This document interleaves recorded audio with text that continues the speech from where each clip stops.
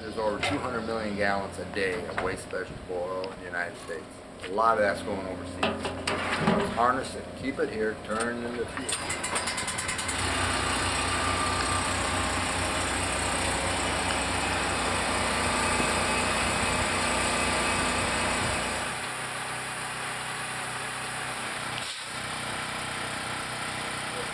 Can't make bio out of food and water. It has to be clean, right to the bone. So what we do is our first step is we get rid of the big stuff.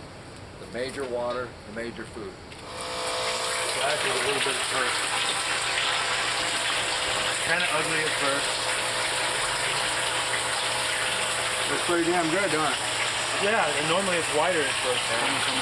Every day goes bad, go in the water. Which these units right here actually cooks it. It gets rid of what moisture is in it, and then we run through 20 micron filters, which gets rid of the food particles. Then by that point, it's pretty good shape. Then the oil comes into this one here, and then we put our chemicals in here and we stir them up, get them all stirred up so they're all dissolved, and then we inject the chemicals into the main tank, and then it does its process. But there's still a lot of impurities in the fuel that's floating around.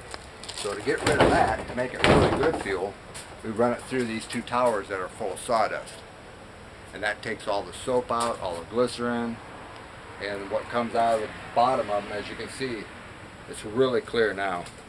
It has nothing in it, no water, no food, no nothing. It's just clean, clear. And then when it runs through these two, and then it comes into the tank, and now it's good for selling. We recycle everything. There's nothing here that we throw away. The water that's in the waste vegetable oil evaporates. Okay. The food, we're working on that right now with a gal out of Miami. So she's going to get us a worm farm to where we take the scraps, put them in the worm farm, and then of course that turns into worm dirt, worm castings. It goes up to Homestead to the organic farmers. Mm-hmm. The glycerin we clean up and we use as soap. And then the sawdust that's in these cylinders here, we use as fire starters.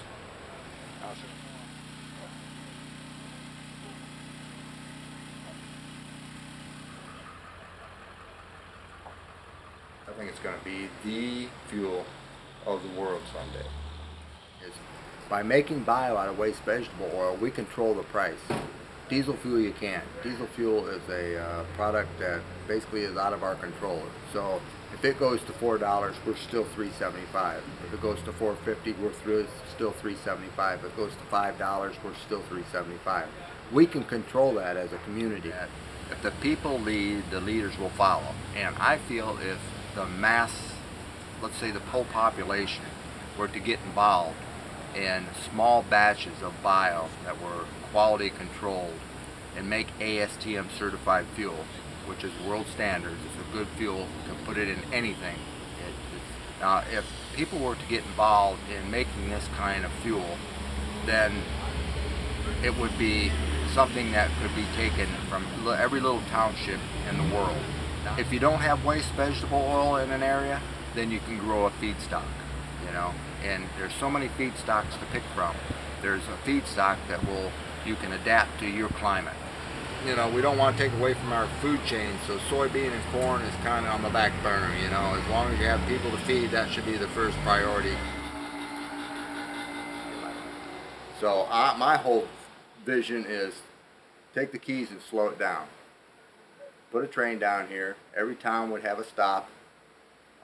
There would be people that have to come in and get their produce and take it and deliver it to all the restaurants, grocery stores. It creates jobs. You wouldn't have trucks coming down here anymore. We need to clean it up. We need to take most of our gasoline engines, turn them into diesels, and start burning bio. If you could do that, it would be quiet. Right now, you wouldn't hear all the truck traffic. So look at the pollution you'd be saving, especially when the train runs on bio. You know.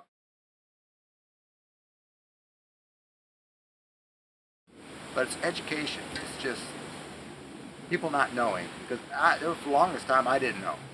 But I kept looking and looking for answers until one day the light just went on and said, wow, you know, here's a pretty good answer. And if I don't do it, who's going to do it? So you step up to the plate.